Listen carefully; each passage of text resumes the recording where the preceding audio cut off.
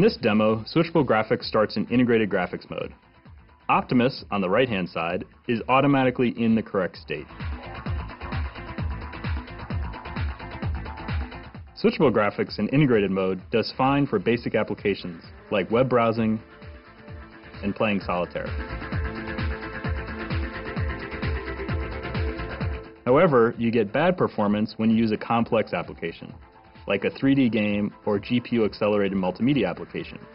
In this demo, we'll use the benchmark 3D Mark. Optimus, on the right-hand side, when it starts a complex application, it automatically uses the discrete GPU. The performance difference between the two is easy to see.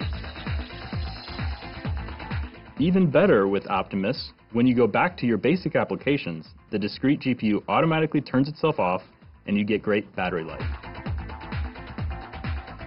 With switchable graphics, you need to first switch modes to discrete.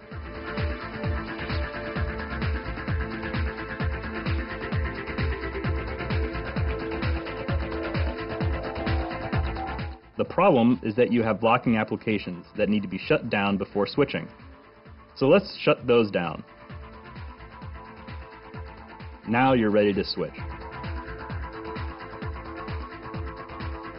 Now that you're in discrete mode, your GPU is always on, whether you're using a basic application or not.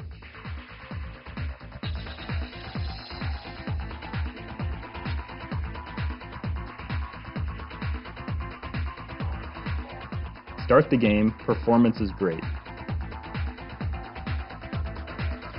Shut down the game, but you're still in high performance mode and your battery life suffers. To use the integrated graphics, you'll need to shut down all your applications again and switch. Few users ever switch with switchable graphics, so they either get good battery life or great performance. With Optimus, you automatically get both, seamless and automatic, without compromise.